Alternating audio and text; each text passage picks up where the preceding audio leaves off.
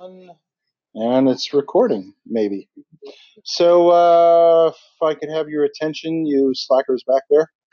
Okay, so I was so impressed with the learning that was obvious at the barbecue last night. I got to tell you, I was really, really impressive. It seemed to me that this project, of all projects I've written and assigned here at Carthage for the CS1 or CS2, that this one seems to be evoking the most progress in your understanding of programming. So I was really, really impressed. Now, I was so impressed that I want to solidify the progress that I think you've been making.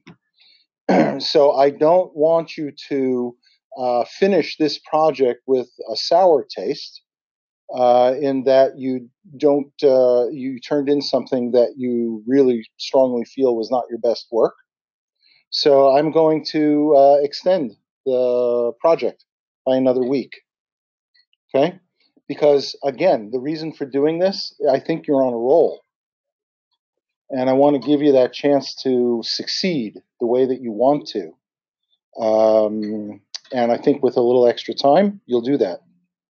So, well, just for my own, I've already told you that I'm going to extend the deadline for my own sense of all that is right in the universe.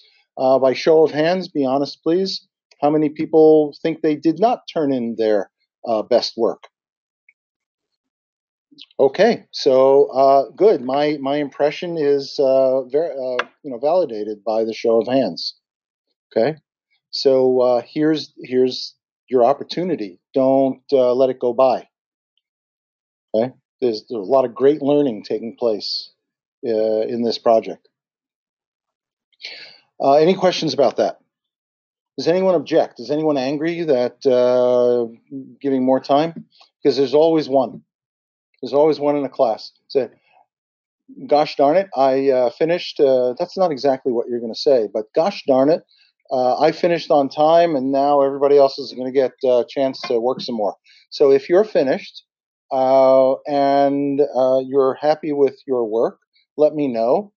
And you'll still have the opportunity to improve it, but maybe there's some extra additional for having done well on time. There is some additional bonus that I could potentially award. Okay, in recognition of you getting it right the first time on time. Okay, so just come see me, send me an email, etc., etc. So what I want to do in this class period is go over a lot of debugging techniques and skills.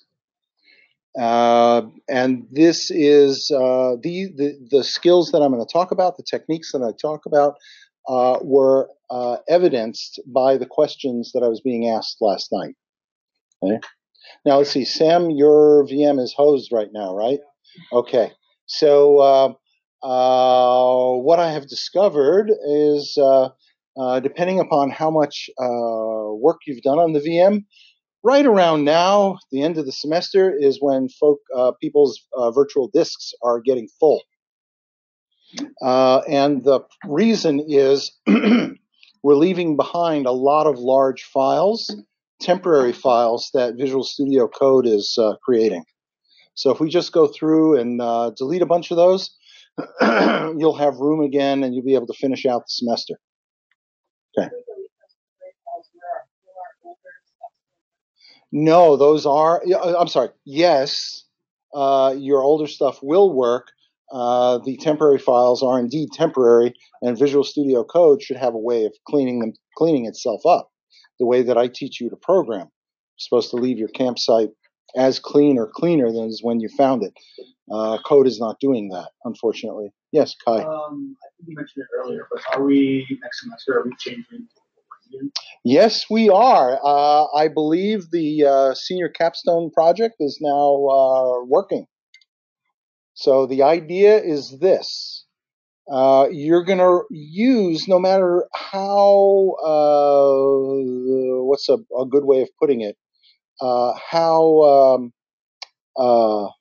uncapable your hardware is, it's almost certainly powerful enough to run code, VS Code, natively, not in a VM, right? So, because code itself is very lightweight, it's having the compiler and all that other stuff on your computer, which slows things down, takes up a lot of room. I mean, Xcode on a Mac is 10 gigabytes. Visual Studio on Windows, 10 gigabytes. And they're they're hard to run. And more importantly, I don't want to have to support Xcode and Visual Studio. I want everybody to use the same so that I can give the same quality of service to everybody. Okay, so you're going to run Visual Studio Code, and you'll create your projects on your computer. When you hit save on your computer, behind the scenes, a copy of your code is transmitted to one of our servers. And you have an account on the server, which you don't really use directly. You use it via this process that I'm describing. So every single person has an account on the server. When you hit save, automatically your file is transferred over there. When you hit compile, the remote machine is told to do the compile on the remote machine. And when you debug, you get the compiler messages back. They're shown in Visual Studio Code as if the compile took place on your computer. And then when you hit debug, the program is not launched on your computer, it's launched on the remote computer. And the debugger is exchanging data. Debugger running on the remote machine, supervising the execution of your program on the remote machine, sends information back and forth to your local machine. So it's as if you were debugging it on your local machine. And that way, even if you have very, very, very weak hardware, you still get to do everything in the class as if it was a workstation. Because we have, at this point, 2, and I can make it into 3 very, very high-powered, powerful servers. And there's one more component, 2 more components to this that makes it really cool. There'll be let's say there are 3 servers. There's a 4th computer, a very small computer, that will, that's actually the computer you talk to. Everyone talks to the tiny computer. But when you make contact to the tiny computer, it redirects, without your knowledge, redirects your conversation to, it picks a server at random. So what does that mean? It means if everybody's compiling at the same time, the workload is being distributed evenly across all the servers we have. And then the final cool thing is no matter which server you hit, you're getting your files. Because behind the servers, there's a network attached storage device, which means that no matter which server you have logged into, your home directory is the same as if you had logged into any other. So if you write a file on one machine and then you look at the other machine, it's already there. There's no copying. So it's really cool. And I can't wait to put it into use. And if you're taking classes next year and we're not using it, something went wrong. Yeah. Okay. So I'm really looking forward to it. Yeah. Yeah. Pretty cool, huh? Okay. So that's Travis Dillard's senior capstone. Speaking of which, I didn't do it in this class. We must do that. Let's go to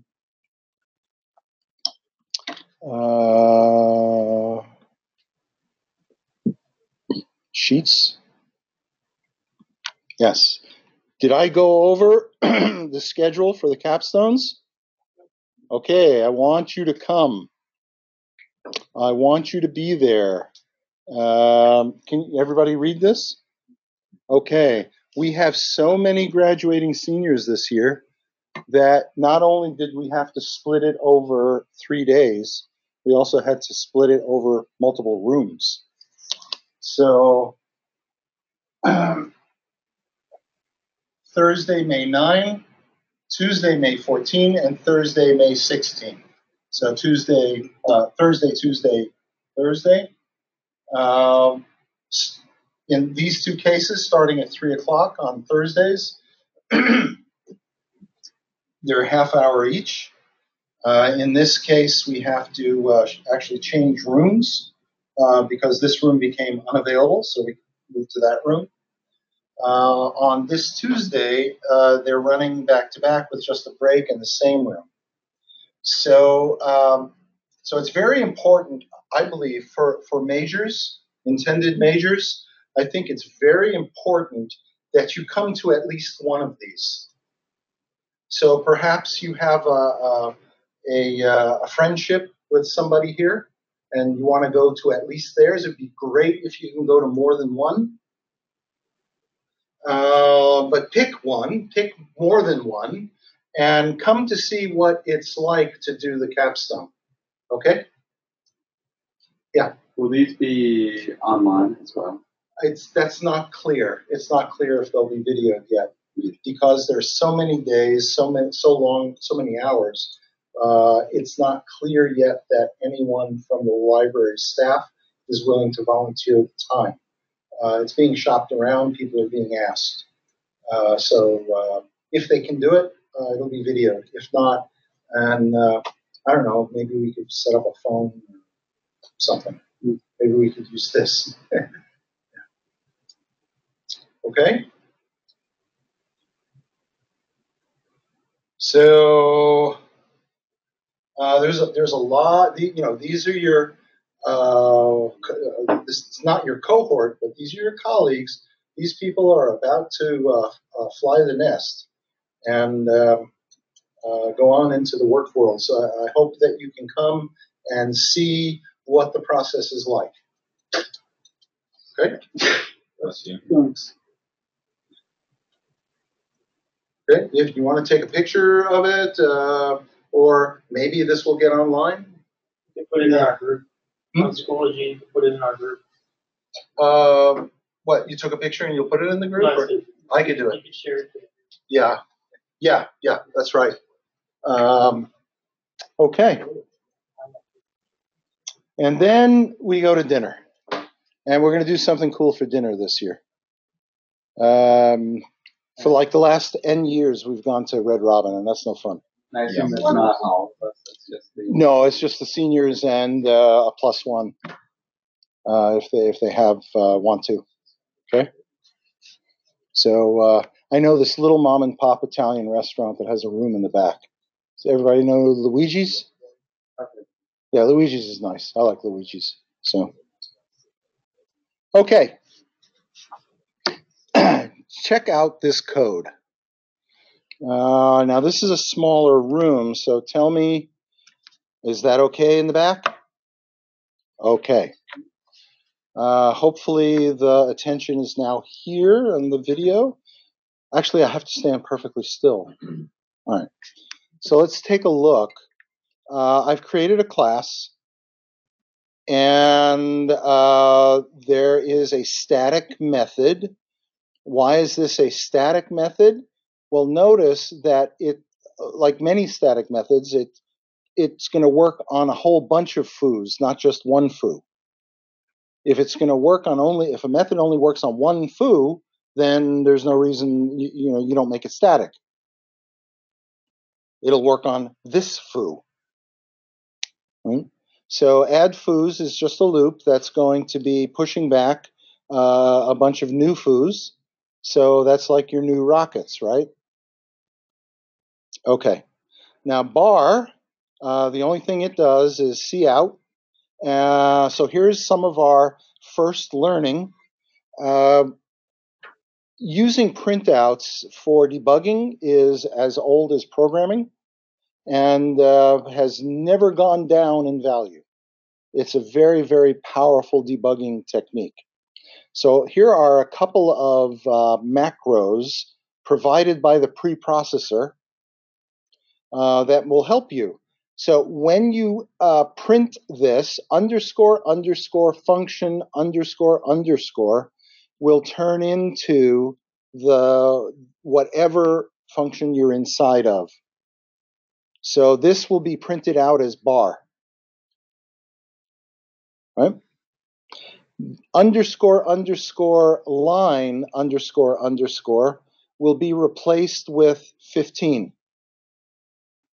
And no matter how the code moves around, if I simply went like this, it would now be printing 20 if I recompiled.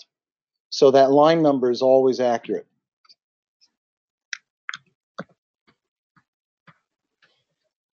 So that can be handy, especially with a technique that we'll look at later. All right, so here's the static method add foos. It's going to add some number of foos. Let's review. There's a default argument here, a default value. A reminder that setting a default, there are two concerns when setting a default value. One is once you specify a default value, all the remaining parameters must also have default values. That's concern number one. And the other thing is that you only get to specify the default value once. And it's the first time the compiler sees the definition, the declaration. Okay? So down here is the second time we're seeing add foos. So you can't put, if I tried to put the equals 10 here, it would be an error. I would have to, in fact, it would be an error. The first time, the only place it works for default value is the first time the compiler sees the declaration. Any questions about that? All righty. So here we are. I'm going to start with not this, but this.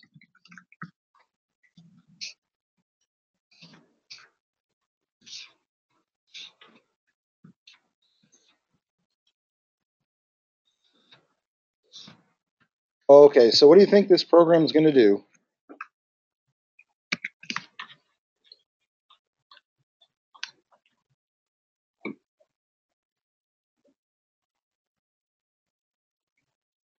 It's going to add 10 foos to the vector v, and then it's going to iterate over all the members of v, calling bar for each one.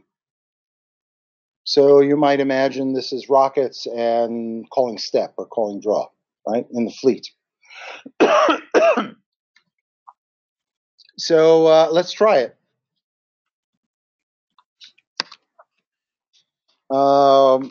Here's something else. There is the history command. And if you look at what's printed out here, you see all these numbers. So these are all the things that I have looked at in the past. And if I go backwards, I can see, for example, that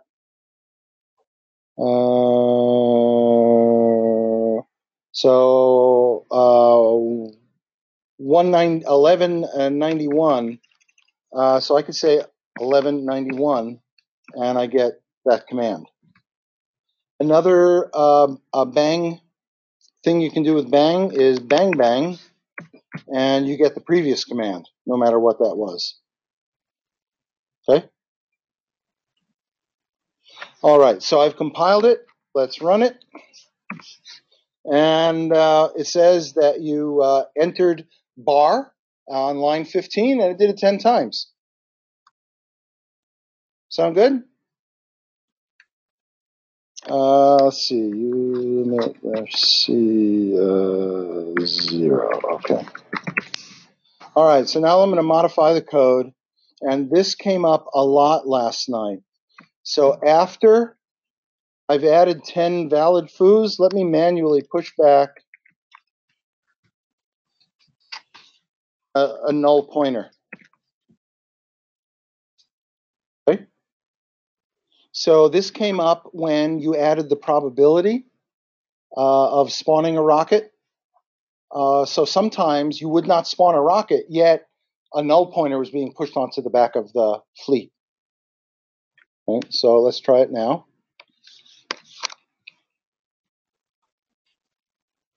And run it.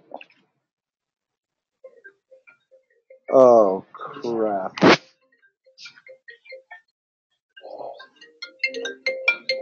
It's a robocall.